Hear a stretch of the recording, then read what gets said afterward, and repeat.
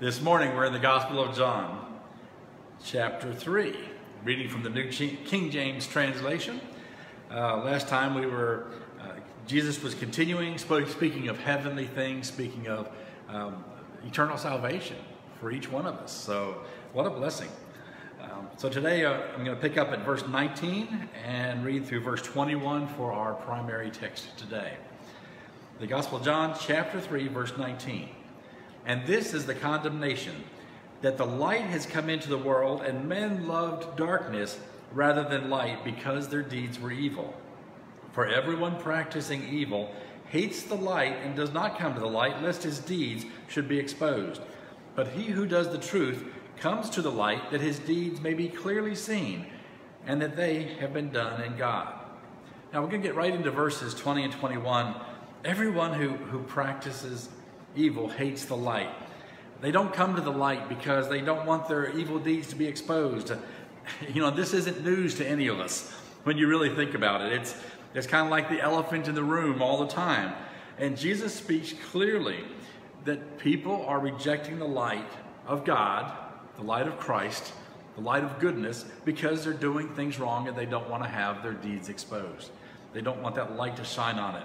Now, brothers and sisters, we see a lot of evil in the world. And honestly, we wonder why so much of it just continues on and is not stopped. We see people doing wrong things. We wonder why they don't see that they're the wrong things. We see people that should know better, that allow and even approve of evil practices and lifestyles, habits and actions. Sometimes they even go so far as to misuse these scriptures to justify their wrongdoing. And we see that, and it's heartbreaking. It's like this person is using a scripture and we know that they don't understand what they're saying. We have groups of people, basically we have three groups of people that we're talking about here, and I'm going to spend an inordinate amount of time on this today because there's so much that we can find in God's Word to help us out here. First thing, we have the ignorant people, then we have the unbelievers, and then we have deceived believers. The ignorant people simply do not know God. Or maybe they've heard about Him and they just don't know His ways. In Romans chapter 2, verses 14 and 15 in the New Living Translation says, even Gentiles who do not have God's written law show that they know His law when they instinctively obey it without even having heard it. They demonstrate that God's law is written on their hearts, for their own conscience and thoughts either accuse them or tell them that they are doing right. Now that's pretty amazing. You know, everybody knows something about God. God's Word tells us He has written into the hearts of men basics of right and wrong. And we call this a conscience. And I believe that no matter where a person is born, what their lot is in life, we see kind of the core of the commandments, and we can even look at the 10 Commandments and see that many of those are already written into someone's heart and into their life. And they'll try to observe them to do right unless they're intentionally trained against them. Now I say that, unless they're intentionally trained against them. We see some groups, we see some religions that actually teach people to do wrong things from the time they're small children, and it overwrites in their minds and hearts the goodness that God has already tried to plant in our hearts so that we'll be more accepting to them. So the verses we just read really leave no excuse for those who are ignorant of God's law when they violate it. Historically, I went back and looked, and there are no fewer than 20 different legal codes of behavior in the ancient world. Scholars tend to debate about which cultures stole which rules from which ones, and some people even say that the commandments of Moses, the 10 Commandments, and some of the other commandments were actually taken from another code. But I don't think that's true, because when the Bible says that God has written these laws upon the hearts, it doesn't matter where they're at. And they start writing down the laws and writing down the rules that their society is to live by. These are going to work their way into it. So to me, it's quite evident that these similarities are because they are all coming from our Creator God and put in the hearts of men. Now, here are some of the basics that it seems that pretty much all men naturally know. There is a higher power that's to be respected, followed, and worshiped. And we see that in a number of the commandments. We also see that those who brought life to us, our parents, our ancestors, are people that are to be respected and honored. We also see that we should not take away what belongs to other people, other people's possessions. And that includes things like their spouses, their belongings, the things they own, their health, their body parts. You know, an eye for an eye, tooth for a tooth is not simply in one culture. It's like, don't take that away from someone else or you'll be deprived of it. And even their lives. All of these things are very commonly seen. And also that we should be truthful and honest in our dealings with other people. And that we should not be envious of other people's, what they have, what other people have, to the extent of being willing to do wrong things to get a hold of it. So if you look, most of the commandments fall into some of those categories or similar. There are a lot more specific things that God has given us to follow more perfectly His laws, and that's why we study the scriptures and why we look and see what God has for us day to day. But the vast majority of evil in the world that we see is from people violating the laws that God has naturally given to them. So what we hear, I remember a 5th grade teacher wrote on the board one time when someone violated a school rule that they didn't know about. He wrote up on the board in big letters, "Ignorance of the law is no excuse." And I think that's what we find here. Ignorance of the law is no excuse. We know because God has written certain things on our hearts and we should follow. Now, the second group of people that are doing evil in the world are unbelievers. Now, not only are the basics of God's laws written in their hearts, but at some point there's been enough of God's word, enough of God's light that's been revealed to them for them to be able to make a choice and to choose to follow God or not. They've chosen to reject Jesus and intentionally turn against God's true and righteous ways and be as an unbeliever. These people either realize they're committing specific sins or they really don't care to know. They think they love what they're doing. They don't want to change what they're doing. And we see Jesus calls them right out on this. Men love darkness rather than light because their deeds were evil. This gets to the heart of why people don't accept the light of Jesus in their own lives. It also goes a long way to explain why even allowing the light of Jesus to shine around them to other people exposes things in their lives that they don't want anyone else to see. You know, for them, it's not enough to ignore the message of Jesus Christ. Some feel they have to actively suppress that message and eliminate the possibility that anyone else will hear the message because they don't want to be embarrassed. Be honest. People are embarrassed when bad things they're doing are exposed. Well, they should be embarrassed. Nowadays, that doesn't happen either. So now it's socially unacceptable to embarrass someone else by letting them know that what they're doing is wrong. In fact, it's kind of been turned the other way around, and now people who are standing up for the message of Christ in the Bible are the ones that are being shamed. It's the world's kind of flipped on us here. They're shamed when they don't readily embrace the more and more unscriptural practices and standards in lives. And yes, that's the age we live in. It's very sad and it's frustrating. But there's a third group that I find that's probably even more frustrating, and that is deceived believers. These are people who know firsthand the reality of God. They know the truth of God, but they allow themselves to fall into the deception of the enemy. And that enemy of our souls wants to do everything they can to get people away from following God.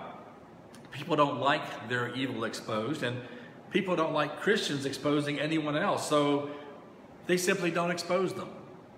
Okay? Can a true believer go against God's word and stand up for the devil and fight against God by condoning and supporting wickedness? I don't think so. But I think we all know people that stand up for things that are wrong, and they know the right things, and their hearts are just deceived. It's not good. I mean, it's very heartbreaking.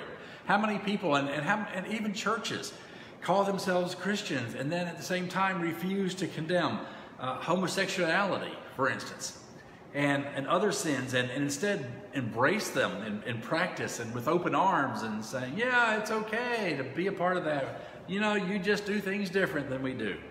How can you love what God hates? How can you love music and listen to music that blasphemes God?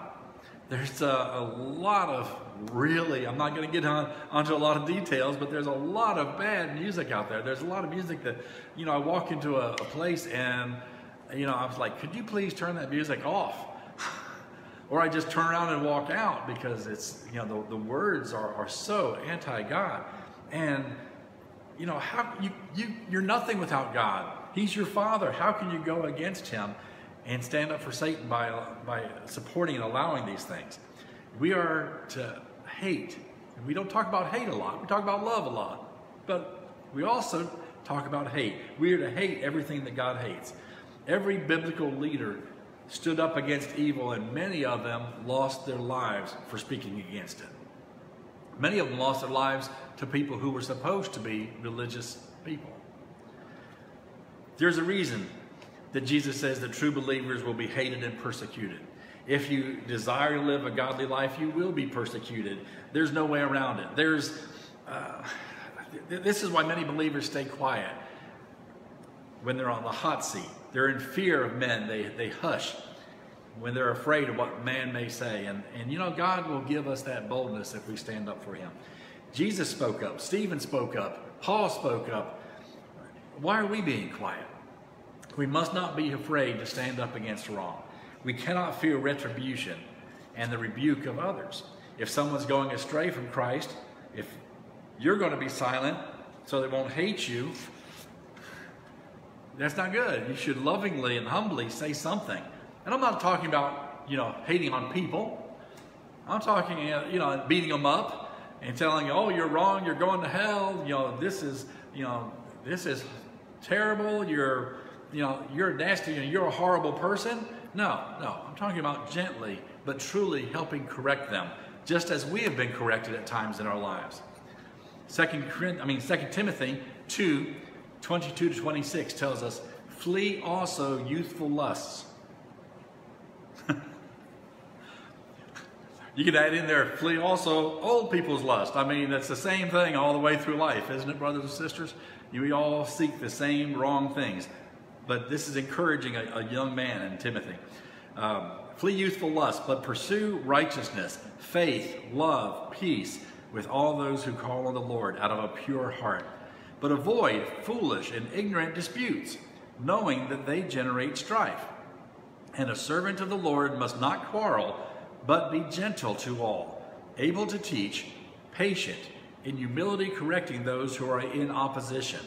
If God perhaps will grant them repentance, so that they may know the truth, and they may come to their senses and escape the snare of the devil, having been taken captive by him to do his will. That's pretty straightforward. It covers all the bases.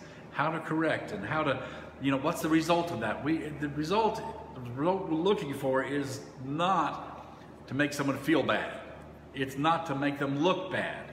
The result is to help God grant them repentance. God to make a change in their heart so that they will repent and follow God more closely. And escape, like it says, escape the snare of the devil. And it says they've already been taken captive by him to do his will, Satan's will. I mean, that's not a good place for a believer to be there, but this is who this is talking to. So let's work together with those and help gently bring people into following the Lord in their lives. The Holy Spirit will convict the world of its sin as we share God's word with others. We use his word. If we stop defending Christianity, if we stop exposing evil and rebuking teachers that are just telling people the wrong things and then we start lovingly correcting. We stop lovingly correcting believers. More people will be lost. More people will be led astray. More people will believe false teachings. We don't want that to happen. Okay? Look how many people take just a little bit of words, a few words they know. How many of you have heard someone say, when you're looking at a situation and say, that needs to be changed. There's something wrong. That person's life they really need to change their lives.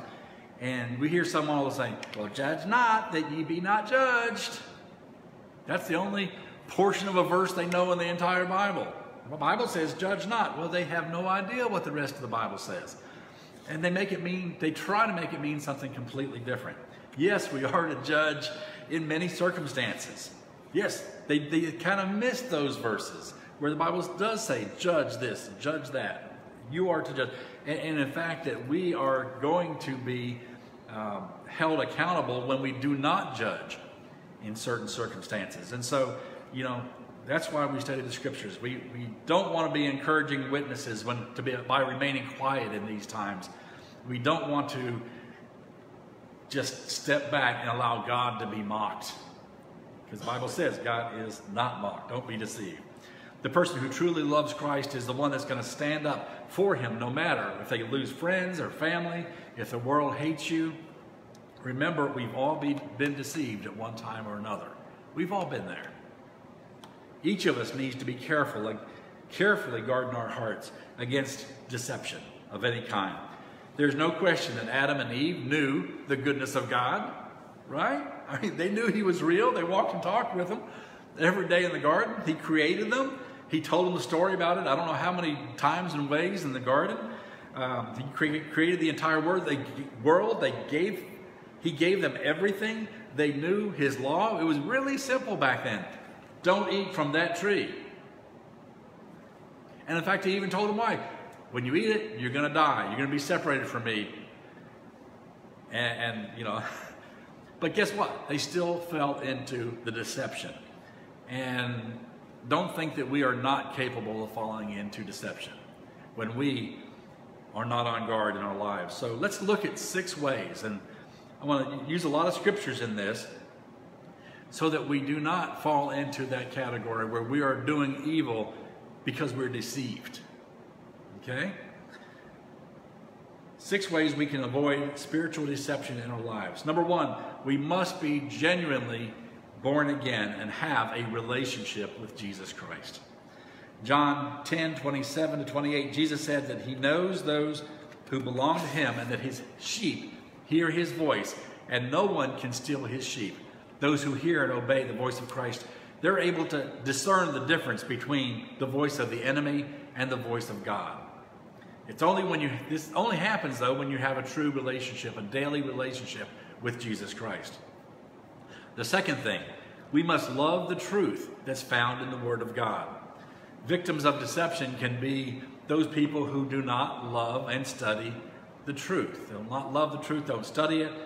It's difficult to properly interpret the word of truth. 2 Timothy 4:3-4 in the Amplified Bible says, "For the time will come when people will not tolerate sound doctrine and accurate instruction that challenges them with God's truth, but wanting to have their ears tickled with something pleasing, they will accumulate for themselves many teachers, one after another, chosen to satisfy their own desires to support the errors they hold, and they will turn their ears away from the truth and will wander off into myths and man-made fictions and will accept the unacceptable."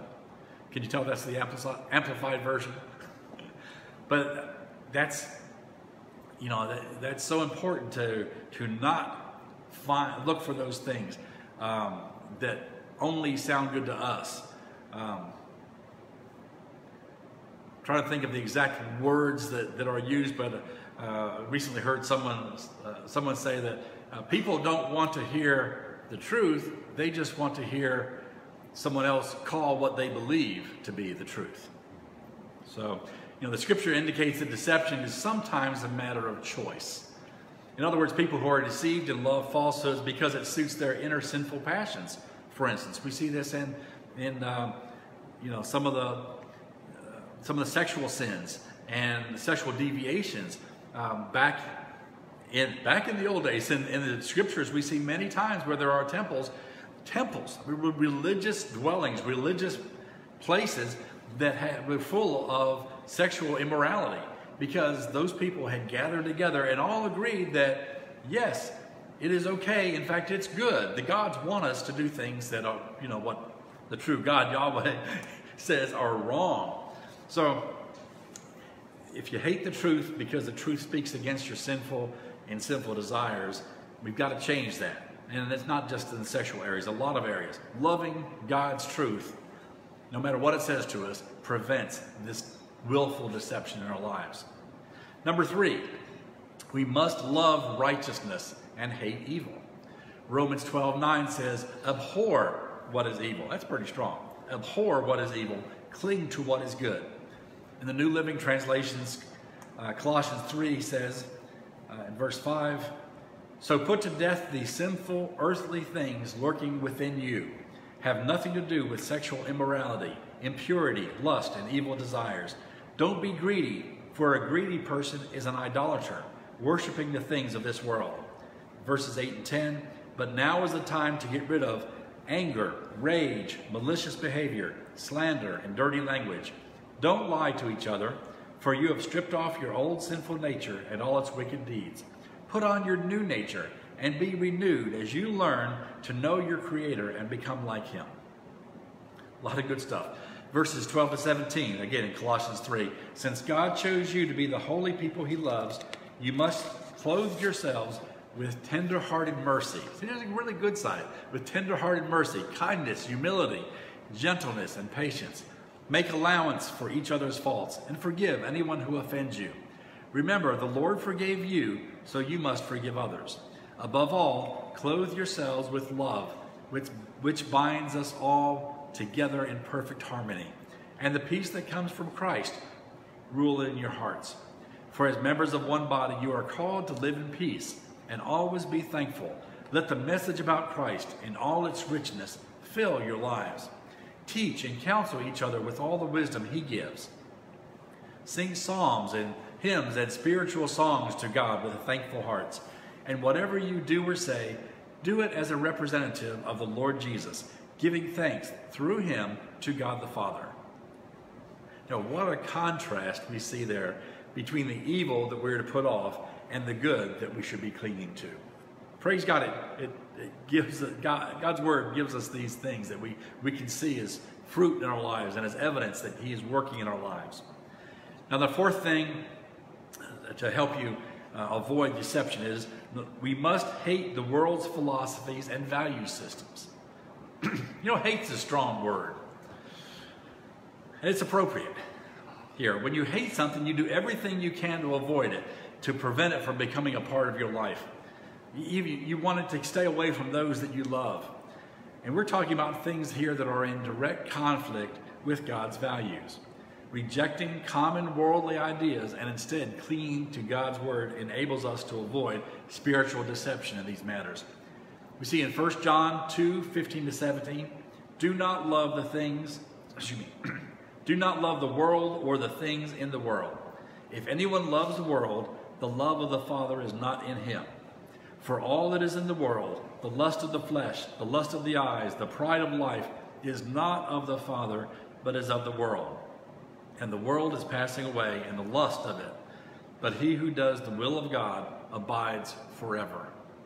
What a great promise. The world's values, again, are incompatible with God's values in so many ways. And that's why the last two ways are so vital in our life. Way number 5, we must walk in the Spirit. John 16:13, Jesus says, however, when He, the Spirit of truth, has come, He will guide you into all truth. For He will not speak on His own authority, and whatever He hears, He will speak, and He will tell you things to come. So the Holy Spirit is essential towards helping us avoid living in deception or being led astray. The Holy Spirit will help us discern between the truth and falsehoods through the standards of the Scriptures. Walking in the Spirit of God enables us to walk in God's truth. But living according to the flesh or the sin nature leads us into spiritual deception. Okay? Walking in the Spirit enables us to walk in God's truth. Living according to the flesh leads us into spiritual deception. How do we walk in the Spirit? By obeying God's word, trusting in his word. Trust is a big thing. Galatians 5:16-17 says, I say then, walk in the Spirit, and you shall not fulfill the lust of the flesh. For the flesh lusts against the Spirit, and the Spirit against the flesh. These are contrary to one another, so that you do not do the things that you wish. That's sometimes difficult. Our fleshly desires may not always want to walk 100% according to the Spirit of God, and it can be a struggle. Does that mean you don't know Jesus? No, it just means you're struggling sometimes. But the Spirit of God wins. When the Spirit of God wins the struggle, we both win the struggle. I encourage you to dig into Galatians. A little homework here for you. You know I like to give you homework. Dig into Galatians chapter 5. Read about the liberty we have in Christ and how to use that liberty.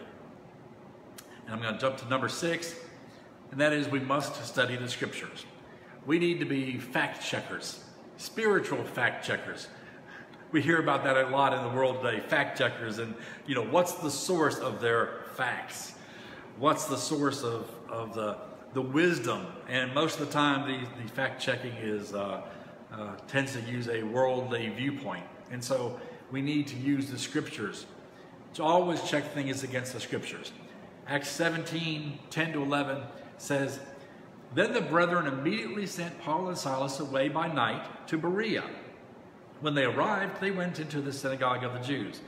These were more fair-minded than those in Thessalonica, in that they received the word with all readiness, and searched the Scriptures daily to find out whether these things were so. So we find the Berean Christians there were both very open to receive the word of truth, and at the same time, they didn't just accept the culture of just being spiritually spoon-fed. No, they didn't accept the word if it didn't line up with the Scriptures. They checked it. I want to encourage you, if you've been coming here, you've been listening to what I've been teaching, don't ever accept just my word for it. Okay? I might be off. I'm not trying to be deceptive or off, but I might be off sometimes. But when you look at the Scriptures are not going to be off. So always check it according to that. And if you find that, please let me know. I don't want to be wrong. I don't want to be teaching anything that's not true to the Word. Sometimes I do have an opinion that I might express as well. But I don't want to have anything taught that's not lining up with Scriptures. So do dig into the Scriptures. I want to use the Scriptures to help you grow in the Lord. The people in Berea continue to be a great example. I mean, here we are over 1900 years later, and we're still talking about these Christians that were in Berea, digging into the Scriptures and saying, hey, I like what you're saying. Let me check to make sure the Scriptures support that. Make sure that, oh yeah, the Scriptures, yeah, you're right. That's exactly what the Bible says. That's exactly what the Scriptures say. So that will help you avoid spiritual deception. Now, we talked before about 1 John 4:1-3, where the Bible tells us, Beloved, do not believe every spirit, but test the spirits, whether they be of God, whether they are of God, because many false prophets have gone into the world. By this you know the Spirit of God.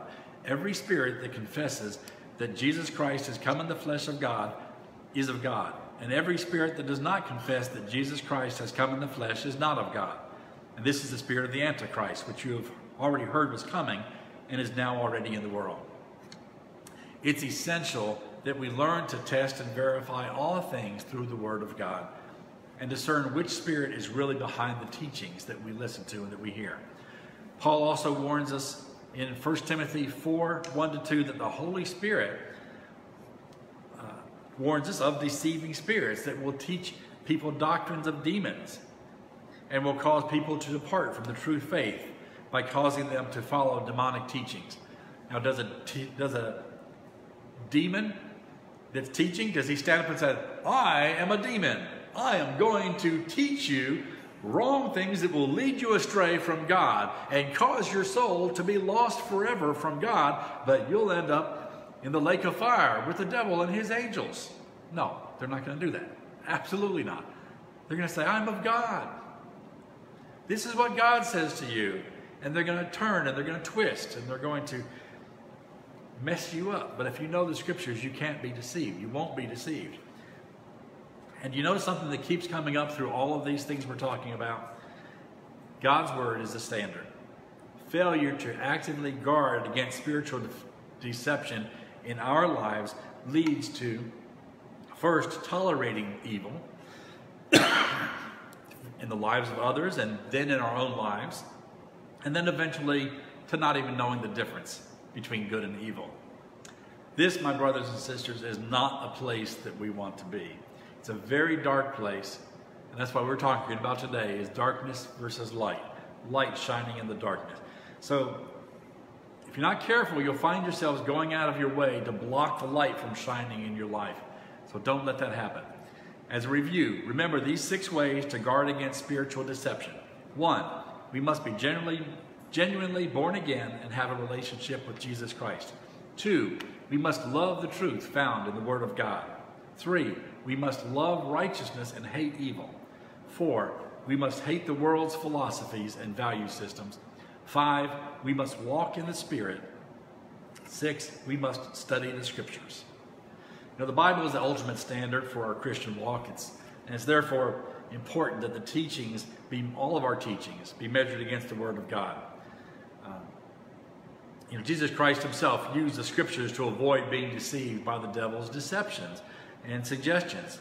Another piece of homework for you, make a note to study Matthew 4, 1 to 11 to see how Jesus did this. If you go to a fellowship and someone gets up to speak, to preach, to talk, to teach you the Word of God or to preach, and they never open the Bible, they never quote a scripture, they talk about all kinds of nice things, but they don't tell you what God's Word says, it's a bad place to be. And you should be looking for something else, somewhere else to be. You know, I was wanting to go further on in the chapter, but I'm not going to have time today. These things are so important in each of our lives that we've got to get a firm grasp on them as we go through these last days together. I think we all feel that we're in the last days. Before I finish, I'd like to dig just a bit deeper into an aspect of these verses that we need to be watching in our lives. Darkness. What's the deal with darkness and light? We've seen that contrast a number of times here in John. Is there really something about literal darkness that equates with wrongdoing? That's an interesting question. Of course, we know the obvious thing is that if you do something wrong in the dark, it's less likely to be seen by someone, with eyes out here in the world, and to be caught by others than doing something in broad daylight. But is there something about darkness itself that promotes or encourages wrongdoing? I read a very interesting study at a major university. A leading psychologist and his colleagues recruited 84 students and divided them put some of them in a very brightly lit room and put others in a very dimly lit room. And each one of them, they gave them an envelope with $10 in dollar bills and in coins. And they gave them 5 minutes to complete a series of simple mathematical tasks. They could keep 50 cents each time they completed a task. And the results were anonymous, so nobody knew how much each one took. The envelopes were turned back in, but they did keep track of how many actually solved those little mathematical problems. And when the researchers reviewed the results, they found some pretty striking information. Consistently, the people in the dimmer room reported finding almost 50% more successes than those in the bright room. Does that mean that darker rooms make you smarter? No. When it was checked, it turned out that cheating was pervasive in the dark room. The participants actually completed fewer tasks than those in the bright room. Now, some of those in the bright room also cheated a little bit, but it's a very, very small percentage of them. Those in the darker room cheated 5 times as much as those in the brighter room. And we're just talking about physical brightness and darkness in a place. They concluded that the darkness seemed, what we know and what Jesus told us, Darkness seemed to confer what the researchers called a false sense of concealment, which in turn created a kind of a licensing effect, giving them permission to do wrong even though they were acting anonymously and knew they wouldn't be caught doing wrong. They still did more wrong in the darkness than those in the light. So yes, darkness, both physical and spiritual, gives a false sense of permission for people to do sin and to do wrong. How much better is it to be living in the light of God's Word and to be able to shine the bright light of Jesus and to be able to shine that light into others in this dark world? All of it feeds directly into verse 21, which we read, which says, "But he who does the truth comes to the light, that his deeds may be clearly seen, that they have been done in God." I want to conclude with Matthew chapter 5, verses 14 to 16, where Jesus expands on this even more and says, "You," talking to those who are accepting his teaching, "you are the light of the world. A city that is set on a hill cannot be hidden, nor do they light a lamp and put it under a basket, but on a lampstand, and it gives light to all who are in the house. Let your light so shine before men that they may see your good works and glorify your Father in heaven." Brothers and sisters, let's take these things to heart. Be that light of the world every day. Be a city that is set on a hill. It's never too late or too early in your life to let that light shine, to let others clearly see the good works that you're doing by the Holy Spirit to bring glory to your Father in heaven. We all, unfortunately, fall short, and we can kind of make some first steps or make some continuing steps by simply confessing our shortcomings to God. He'll forgive that. That's called sin.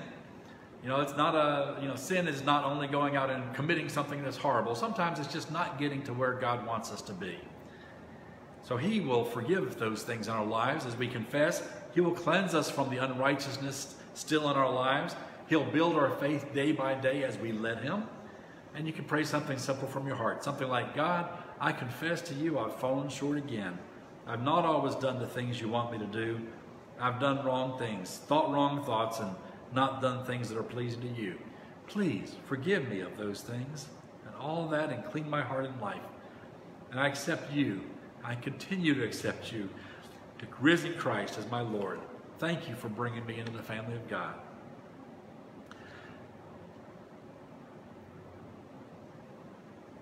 That's something we can do every day if you need to. I'm not one that says you have to do bad things every day, but you know what? I think most days we're probably a little short of where we think, where God wants us to be. And it's a good thing to start each day, getting that relationship with God going again and saying, "Lord, I'm here for you. Please forgive me where I come short. Help me to come closer to where I need to be today." If you have any questions about your relationship with God, or if there's anything you'd like for us to pray with you about, don't hesitate to ask Mitzi or me. Next week we're going to see a little more. We're going to back up. We're not going to back up in scriptures, but back up to the ministry of John the Baptizer. And as Jesus' ministry is being propelled forward now, and John the Baptizer has also grown tremendously, and we're going to see that these are not two ministries competing against each other, but really just one ministry. And so that's going to be an interesting study next week. I'll try to get through the rest of John chapter 3 there. So I'd like to pray a blessing over each one of you.